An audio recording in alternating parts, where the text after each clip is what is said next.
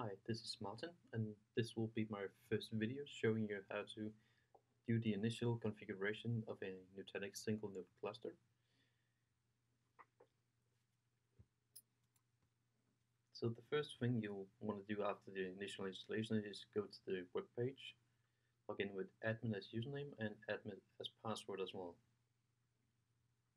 You'll be asked to change the password, and you just choose what you want and hit continue.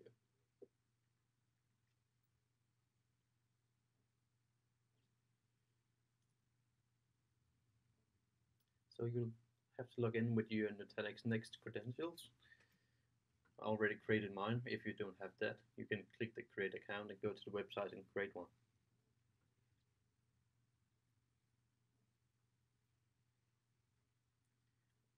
The configuration will then check that you have your account enabled and access to all the right things. And the first page you'll look at is the overview page. It's called the home. You'll see the hypervisor installed, the Nutanix version, disk space and VMs and so on. There'll always be one VM running, and that will be the CVM for Nutanix. So the first thing I'll do is change the cluster name. I'll call it citrixlabs.dk. Virtual IP address and services will be later on, not this video. And so the next thing we want to do is configure the NTP server. There's already two pre-configured, but I'll remove them and put in my local one for the same service, but DK.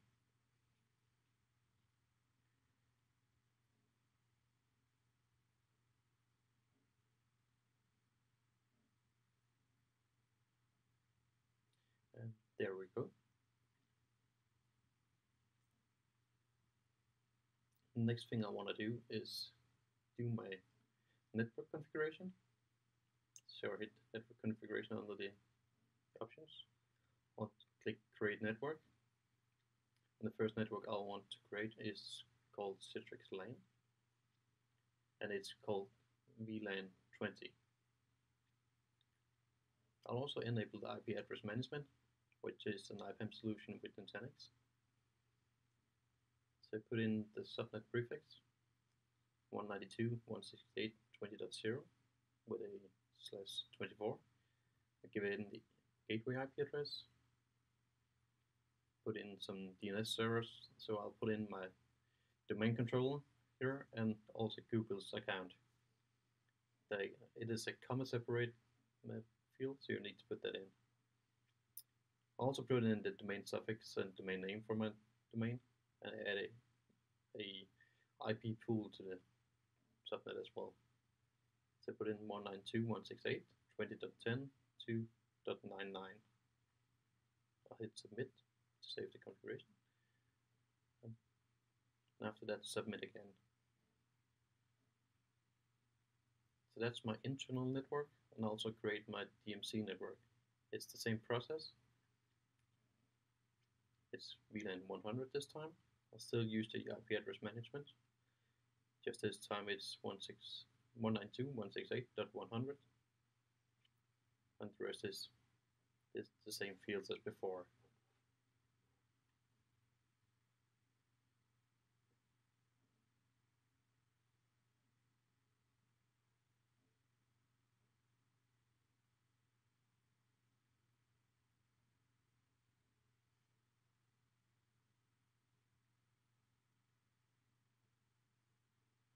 I'll still use my internal DNS server as the primary one, because then I can put in my netscaler when I get that to use my internal DNS servers. Create a new IP pool.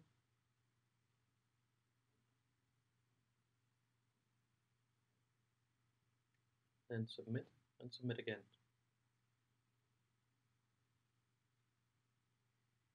So this is the only thing I need at the moment for my internal networks. The next thing I want to do is do the image configuration, and this is the place I upload ISOs for use on my server installations. So I upload a Windows Server 2016. Image type is selected as ISO. Put it in the default storage container and select upload a file. just browse to my computer where I have the ISO located. See here standard server installation and just hit save. This will upload the file to the Nutanix cluster. This is going to take a bit.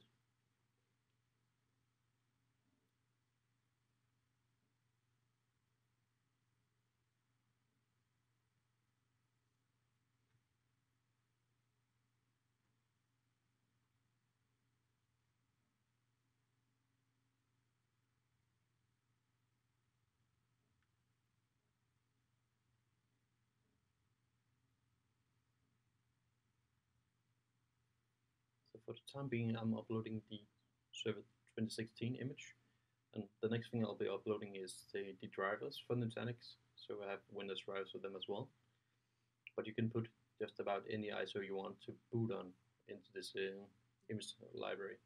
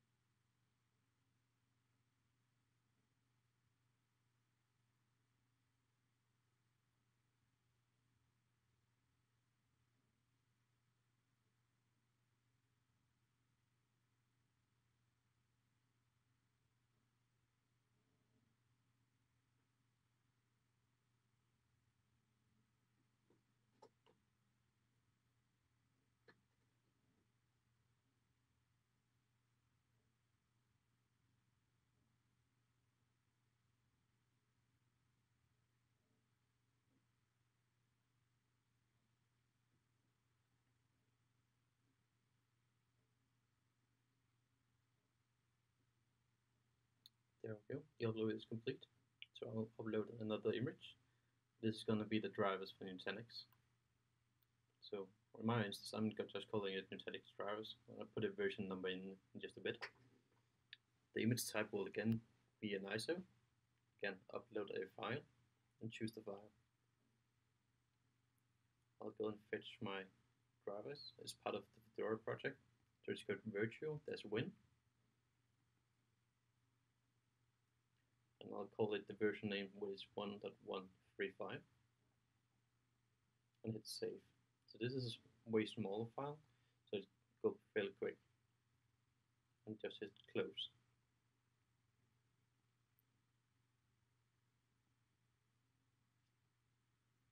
So this concludes the first and initial configuration part of Nutanix cluster. The next video I will be uploading will be about creating the first VM. So stay tuned for that one.